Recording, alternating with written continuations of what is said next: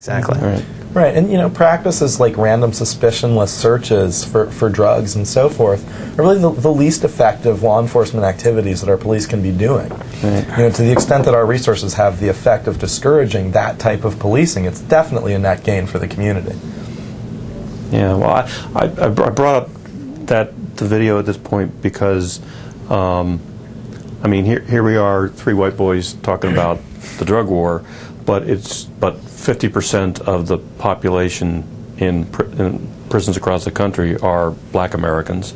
About 50. I don't know what a lot of Hispanics disproportionate to their population, and it's that community that is disproportionately affected by this whole abusive criminal injustice system, as I like to call it. Absolutely, we know that. The drug use statistics show that African Americans, Latinos, whites use and abuse drugs at almost the exact same rates, about 13% or so. Right. Yet, why is it that African Americans, Latinos are more likely to be pulled over, arrested, jailed, pretty much at every level of the criminal justice system? It's more and more likely. Why do you think that is? To be? Well, some would argue that there's a few reasons. Well, one, there is racial profiling, there's racism. Also, it could be something that's correlated with income as well, for sure. So that's something that access to legal resources. and access to legal resources. So that could be something else that's correlated. I was telling you about a documentary I saw recently, and this one Yale law professor, black American, said that he said at Yale, the kids use drugs as much as they did in the project down in New Haven. Sure. But if the police arrested Yale undergraduates to the same degree as they arrested people in the projects, the district attorney would be out of a job on Monday morning. Right. And they do that because black Americans are essentially a powerless group. And so... Billy Murphy, he's a former judge, and he's a trial lawyer, defense attorney in Baltimore, who's going to be our on-screen narrator for Street Law. He's a very amazing guy, and he says in Baltimore, drugs are legal if you're white, because there's not a single outstanding warrant or investigation against a white drug dealer in Baltimore. I mean, that says it. Okay. Recently, you spent a little time, I guess last August, with the D.C. police. You both went out, spent the evening with them, or tell us a little bit about what you learned. It was quite an experience, and it's very exciting. It really gives you a whole different perspective on the city. We're driving around neighborhoods that I spend a lot of time in, and suddenly I felt like I was on the other side of the glass. Looking out from the police car at the people on the street passing by, and you hear the calls come in on the radio, and it's just a thrilling experience, and very refreshing to see a lot of very competent, very professional police work being done. And at the end of the whole experience, it really served, I think, to strengthen our resolve to oppose silly, random sorts of policing that we hear about going on around the country. Here in D.C. we have serious crime problems going on all the time. People that are calling the police for assistance with a problem, and they want somebody to be able to show up as soon as possible and address their concerns. And that's what policing is all about. Being there to meet those community needs and be able to do so efficiently.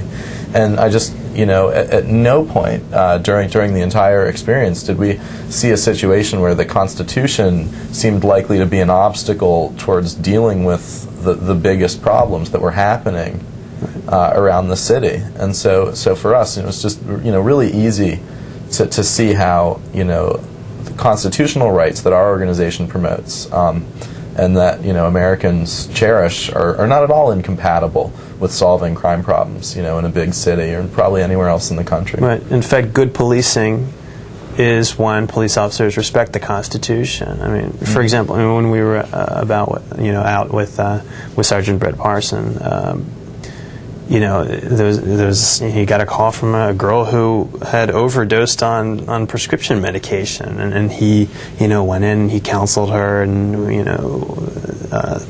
made sure she got care from the emergency medical group. And so it was things like that. There was another. We were the first on a scene for a hit and run, a violent hit and run, and we saw a young man face down, bloody, who later, after that, had actually died as a result of this. And so, I mean, this is legitimate, policing. And so, the idea that if someone like the sergeant were busy trying to find people who are involved in low-level consensual crimes, I mean, the proportionality just isn't there of necessity. It'd just be such a waste of his time and the taxpayers' time to take someone like that and having them wasting their time controlling what people smoke or put in their own bodies instead of responding to real dire needs.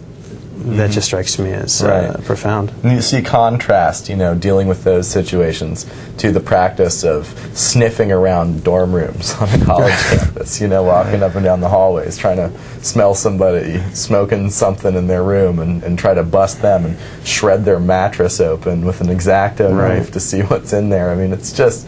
These are two completely different type of activities.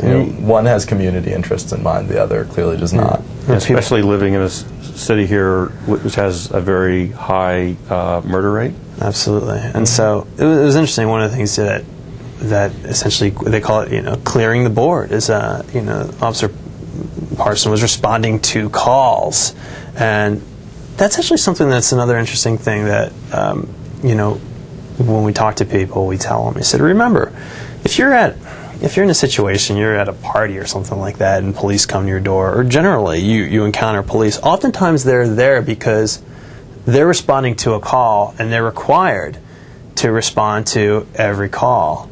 So assume that they're not there to investigate you or deprive you of your rights, and ask them, officer, what seems to be the problem?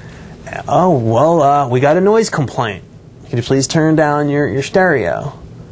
No problem, officer. You go back inside, close the door behind you because you didn't let him inside. Don't give him a chance to troll. You turn the music down. And that's the non-event that happens if you're respectful to police and understanding of why they're there. I've never had a bad experience with the Metropolitan Police Department showing up at a party. And it's really quite common for Steve and I to be called upon if we're at a social gathering and the police happen to show up. We will be often contacted or volunteer to come to the door. But I always say a few words, but it really is just that simple. What's the problem? Oh, we got a noise complaint. We'll keep it down. I mean, it's something that can blow over very, very quickly. And so, being polite and understanding that police are just doing their job, I think, really is a very important thing. We hear from a lot of folks who are attracted to our work due to huge amounts of anxiety and distrust and often open hostility towards police, and we don't condone or encourage that at all. And that the level of hostility that we sometimes see in people actually really is one of the big threats to your own safety when you get into a police encounter. There's a gentleman who's a big Busted super fan, and he told us when he saw Busted for the first time, he was in tears. He said he's never seen anything like this before, and before then he was always very hostile to police officers. He was openly hostile, and he says, since then, I'm just much more calm. And this is interesting because it sort of plays into the whole fight or flight mechanism. I mean, some folks who've seen Busted, they say, when they were in that police encounter, they were just so calm. It was like they were in the zone, because you're not panicking. You know exactly what you're going to do if he makes a move. I mean, it's sort of like talking to people who are fighters or something like that, who engage in sort of combat sports. They're calm in that moment, of when normally you would flee and panic, but you're prepared to handle the encounter. People tell us they feel like they're, you ever been like in a fight? Have you ever like felt that? But like you're in that space and you're in that zone, and time slows down. But if you're trained, essentially, you're prepared. You know exactly what you're going to say. Things will go much more smoothly, and the officer will read that on you, and it's much likely to result in nothing happening. It's sort of like the best way to win the battle is not to fight it. I mean, a little bit of It's kind Zen of the same stuff. as their training. I mean, when they train for violent confrontations and shooting and so forth, if their training is good, it's pretty automatic at the time, and they're competent at what they do because of the training. And with a citizen, it's almost, you're suggesting it's almost the same thing. That you kind of go with the flow of your training at that point, or what you've educated yourself about, and you maybe think about it later on, just as a police officer will after the encounter. People tell me they actually, when they sleep, they dream about police encounters where they refuse to consent to a search. And, like, that's how we know. Like, we've gotten into people's heads with this stuff, and a lot of it just comes through sheer sort of repetition. Showing the same, idea but in a different scenario, and really just the basic things. Officer, I don't consent to a search. Officer, am I free to go now? Officer, I had nothing to say until I speak with my lawyer. Like, these are the three sort of magic terms you can use. And well, it would probably be good to mention at this point, after watching the free the free video on the internet several times, that they can go to your website, which we'll put up here, and they can make a donation to the foundation, and we have some books and things later we're going to show, but they can have merchandise get and gifts that people enjoy and that they can receive. Well, as long as we're talking about it, why don't we just kind of go through what some of those things are? I'll put them up off camera here. But, okay. Well, of course, there's the video. We have the DVD. It's a 45-minute educational DVD. I mean, it's fantastic for if you're involved in you have a Libertarian Party chapter, or you have any sort of organization, a civic organization that you belong to. It makes for a fantastic event. All you have to do is put it in the DVD player. And I should play this at the next NAACP convention, I think. Perhaps. Seriously, or I think equivalent they'll be sort of more impressed with the film with the next one. Right, absolutely. Right. But it makes for a perfect event, and we recommend, if people want to show it publicly, bring in a local defender, either public or defender, but someone who is a defender.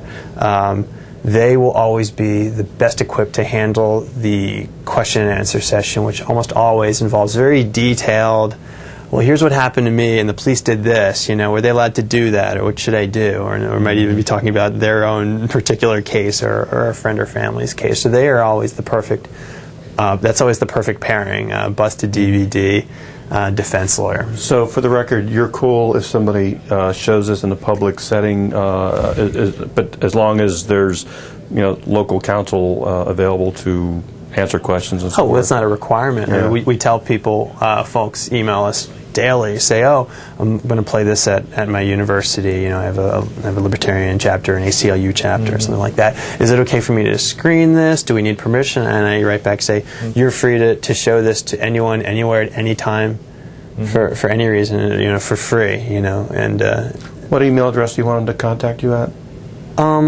They contact us at info@flexyourrights.org. Right. We like to hear from folks that are hosting events involving the film, but I suspect that these days most of the time we don't even find out about the events. We have something up on our website that says you can go ahead and screen the film anywhere you want, and we'd love to hear how it goes, but you already have our permission. So for all the people that nonetheless email asking us for permission, I imagine there are screenings going on every week or two around the country somewhere, as often as I hear from folks. Right.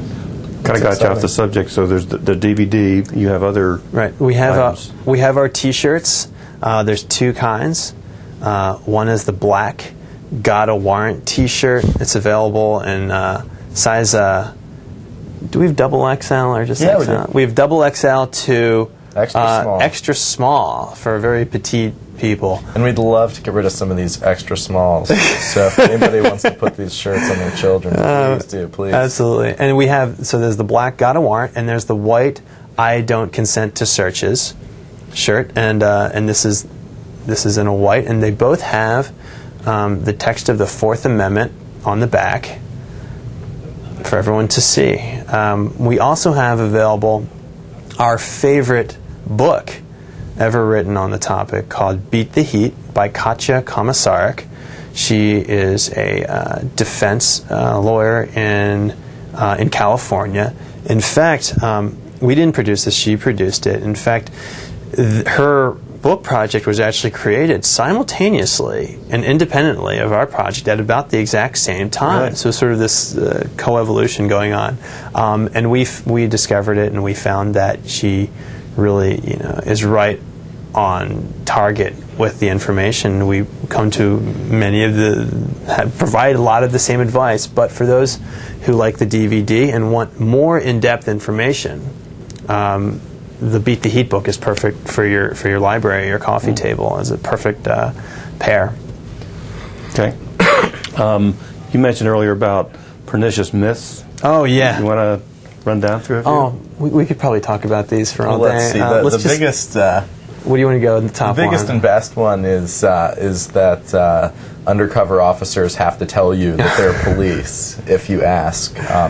Never ceases to amaze me how many people still believe that. I still see it on websites out there. I mean, I've actually contacted people who I found on the internet, spreading that information around. Kind of defeats the purpose of being undercover. We're trying to find patient zero. We're trying to find the first person who started this rumor. Right, exactly. And it's just unbelievable to think that there are people going around telling this myth to their friends and believing it. I mean, all you have to do is watch Cops a couple of times, and you'll see somebody get in the car when they're doing the undercover drug buys. And you see the guy get in the car. Are you a cop? Oh no!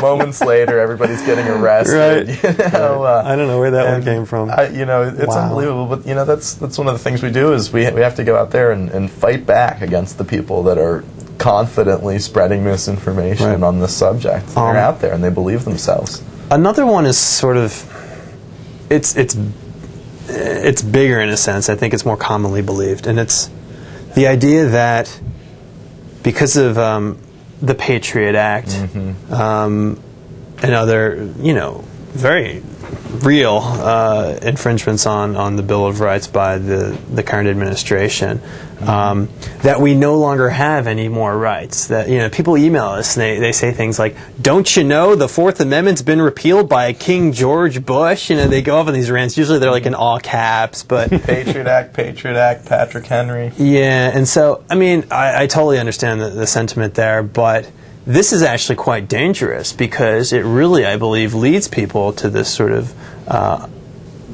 they're giving in. They're throwing their hands in the air. We no longer have our rights. There's no point of even trying when you're getting stopped by a local police officer, for blowing a stop sign, and they decide they want to search you, and they're fishing, trying to get you to consent to a search. They are not at all being impacted by Patriot Act powers. So the Patriot Act, when it comes to 99.999% of likely law enforcement encounters, has nothing to do with it. So it's sort of hard to say on one hand, the Patriot Act is dangerous and there's bad things going on.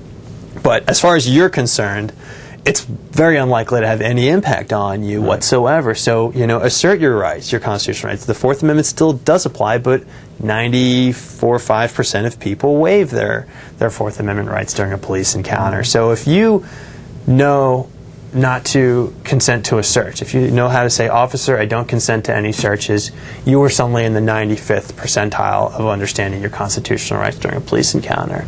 So that's the other big myth that is out there that we're always trying to combat. Well, there's the common myth of Miranda myth, where if you get arrested, police will generally read you your rights. Everyone knows in the movies you have the right to remain silent. Anything you say will be used against you. You have a right to an attorney. People know this. It's actually been pretty well ingrained in pop culture. But people frequently believe that if they get arrested and police do not read them their Miranda rights, Therefore, the charges just disappear into thin air. It's their get-out-of-jail-free card. This is a frequent myth. That's not true. Police generally do read Miranda rights, but they're only required to do it if they're bringing you in for questioning relating to a crime. So that's a common myth where we generally are So if trying they to tell don't people. formally question you, they don't have to do it. What if they informally, on the way in the car, Yeah, I mean, engage you in conversation, try and... Well, they should know better. I mean, anything that they get out of you in that situation is, you know. but in terms of Miranda, right? In terms of Miranda, you know, if they're not planning to formally interrogate you, they often aren't going to read you those rights. Yeah.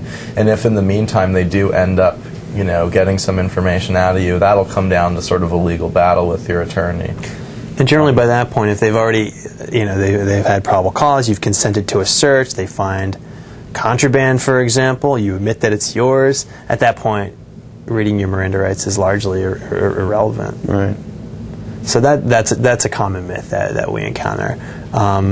And generally, you know, we of course tell people, you know, if they are reading you your Miranda rights, really, you should remain silent. It's really smart. And they often say, like, do you choose to waive these rights? And people will go, sure, you know, like, let me tell you more. And they try to explain it away. Oh, it was my friend's. Well, what's your friend's name? Where does he live? Can we go visit him? I mean, like, this is how it spirals. And you can see this for yourself. I mean, really, I always am plugging the show, Cops.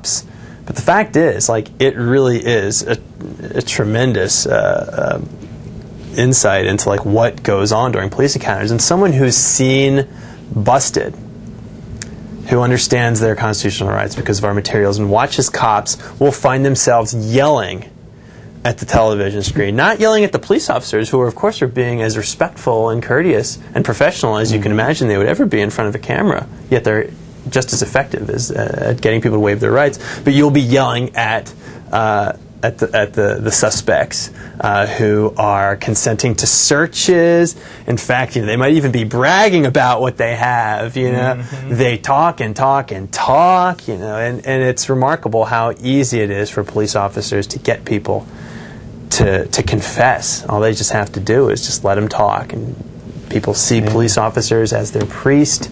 They see them as a psychologist, as a father figure, and people really play into this, and they really spill their guts in very humorous and, of course, you know, damaging ways. Sure. I think most often they mistake the officer for the jury, and they think if they can convince the jury that what they've done is, for some reason, okay, that'll somehow get them out of trouble. But the truth is, you know, everything that you're carrying on at that officer about is going right into the police report, and it's not going to sound quite so pretty when the officer reinterprets it for you. You know, if you go and give a passionate speech about drug policy reform from the back of the squad car following a marijuana arrest, the police report's going to say, yes, he stuttered angrily for 20 minutes about his passion for drugs. You know, and yeah, if they actually read you your Miranda rights, you really better not be talking to them.